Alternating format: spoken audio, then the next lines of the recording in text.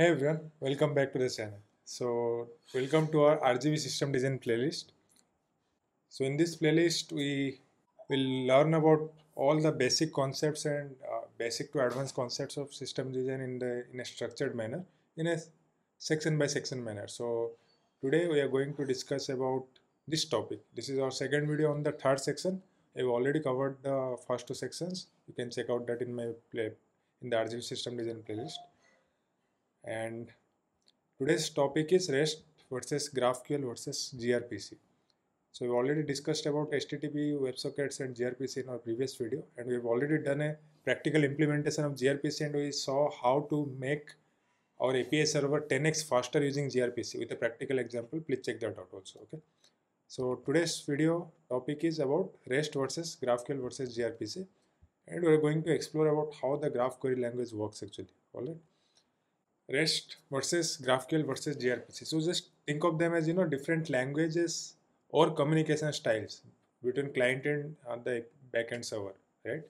So some of are chatty, flexible, and some are the fast and up to the point, and others just follow traditional format. So choosing the right one is super important for you, and based on different criteria, you need to choose which one to pick up as the protocol for data exchange between client and server. So let's start with the first one first, that is the REST. It's very simple, easy peasy, right? So REST is the most common and the oldest method as we know.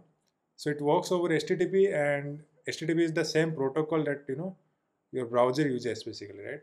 So let's say you have endpoints like get products, get user slash product slash users slash orders, uh, and we call them using methods like put, get, delete, and all those things. So these are very usual stuffs. I'm not going to discuss those in details. As an example, let's say you're building an e-commerce app, right? And to get all the products, you might hit a URL like get slash product. So it will return all the product data. But think of one scenario. What if you only want the product names and prices? You can obviously argue that you can apply projections, right? You can apply projection in your API, you'll get that. So that's why you need to build custom filters in order to support, like get the filters from the UI, prepare queries accordingly, then query the database and get the response and send it back. So this is what we call it as overfetching. So, but anyways, REST has also its pros and cons. What are the pros? It's very easy to use, right? Easy to learn and use, and it works with any browser and tool. Definitely, oldest method of communication, right?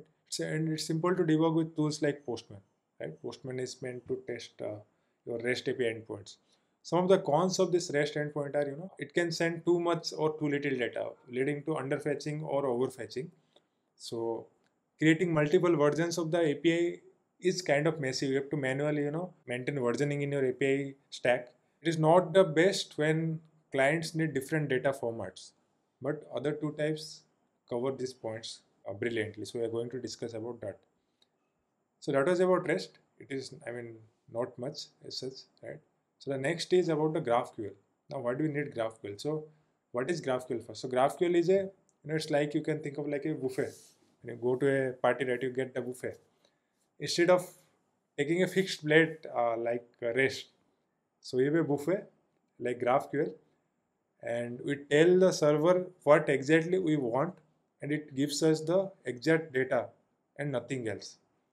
The GraphQL works that way. It was created by Facebook, right? Because they had a complex UI and they wanted flexibility in how they can fetch data efficiently in the UI.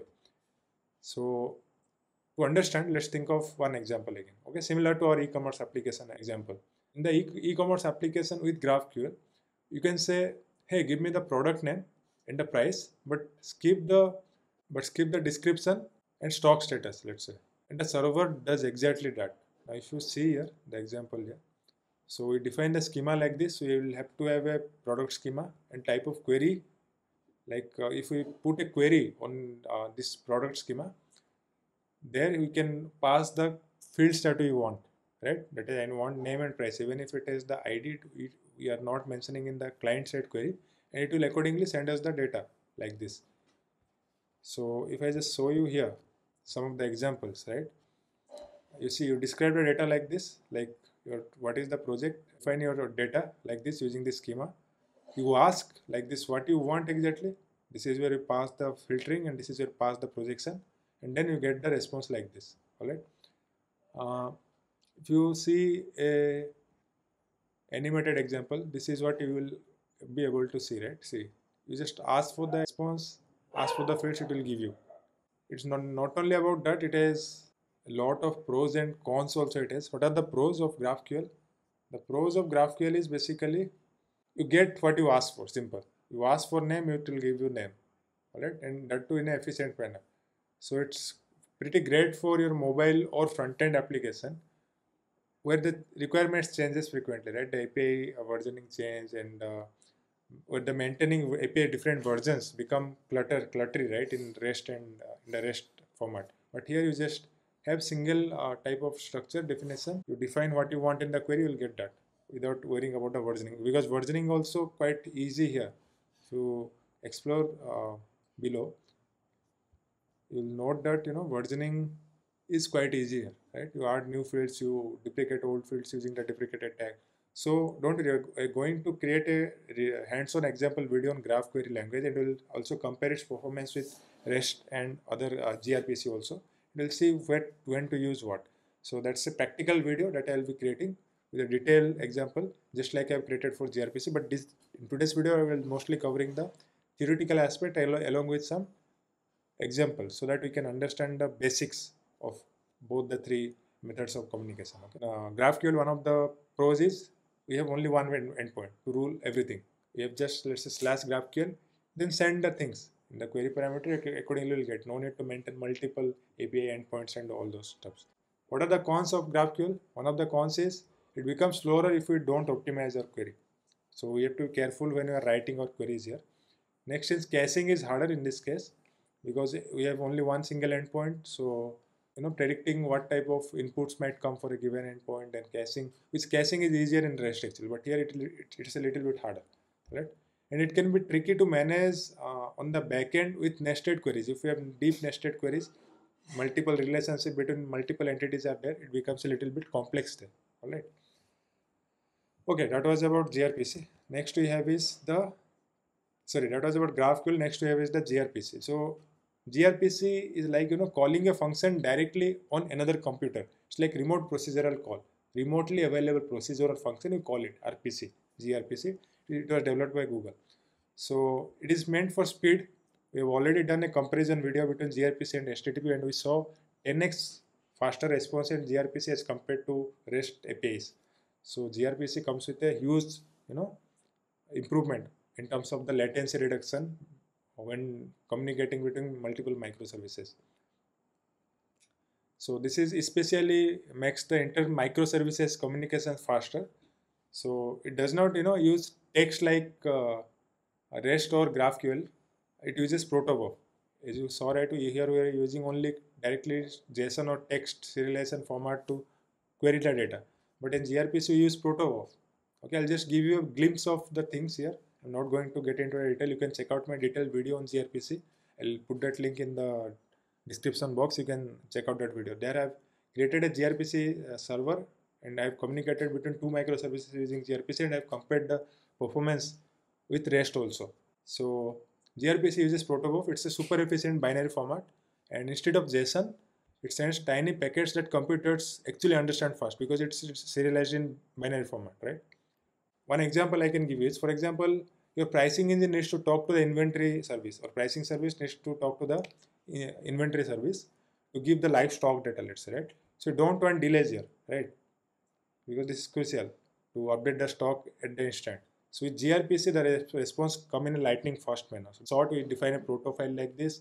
In server side, we, let's say, register products like this, and then expose the procedures or functions. Simply it's just functions with parameters, and these functions will be called by the client. If you can see client.getProducts, right? This function is defined in server side, and the client is actually calling that function. That's why it is called remote procedural call. Just like you're calling a function from your browser or from your client or from your microservice, which is present, the function which is present in another microservices, right?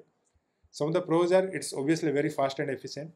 It supports streaming. That's a great thing. Faster streaming is possible with this. So great, it is great for internal service and microservices communication, as I told. And you can, using the faster streaming capability, you can send and receive data in real time. So that's a very great deal for application where real time data streaming is crucial, right? For example, a stock market or app or trading app, right? Those are the places where gRPC comes in handy, right? Some of the cons is it's not easy to debug in the browser because browser support is yet to be matured enough to be used gRPC. So it doesn't work well for public web APIs, and it needs schema files and code generation to make communication possible between two microservices. All right, you need to define schema.proto files like this. You have to compile it in order to the according to the programming language in which a particular microservice is built, so that the programming language can utilize that gRPC clients and other microservices built in Java. Let's say you have to compile it using the Java compiler for gRPC. Then two microservices can talk to each other. That's a little bit complex but worth it. All right. Now the final verdict is when to use what. So if you think simply, so if you have simple APIs for public use, go for REST. If you front ends that want custom data very often, you go for GraphQL. As I told, I'm going to create a detailed hands-on video on GraphQL. Don't worry. So if you want fast backend service-to-service communication or inter-microservice communication, hands down you go for gRPC. Okay, no other option you need to think about. If you need real-time streaming data, go for gRPC again. If your mobile apps with changing data needs, where you don't want to get into the headache of managing multiple API versioning, multiple varieties of APIs or versions of API, go for GraphQL simply. So in big companies like Netflix or Uber, they actually use a mix of GraphQL for the front end, gRPC inside the back end, or microservice inter-microservice communication, and REST for third-party integration. So this is the whole stack. It's not one technique wins over all. You have to use all of the available tools based on your use cases. Okay, so that's the smart way to use. So what is my final thoughts? So in my opinion, GraphQL is perfect for teams building modern web and mobile apps, while gRPC is definitely your best friend when you are focusing on high performance backend services or microservice environment. So REST is still great when you want quick setup and browser friendly debugging and setups in your application. The key is to not to be dogmatic and pick what's best for your system based on your scenario, and practically you think, then choose the communication method for your services. Okay, so that was about today's video. If you found this video helpful, please drop a comment and drop a like. Let's target for 50 likes for this video. If you have any doubts, let's discuss over the comments. I'll answer your questions there. I'm targeting to reach 3,600 subscribers by the end of this month, so keep supporting. I'll request you to check my RGB system design playlist. You can just go to YouTube and search RGB system design playlist and you'll land on my playlist. Here I am covering all the system design concepts. I have 9 sections planned to cover, and I am covering all the concepts in a detailed manner, in a structured manner. You will understand everything that is needed for your system design preparation, or if you are a system design architect or system architect, this will help you definitely.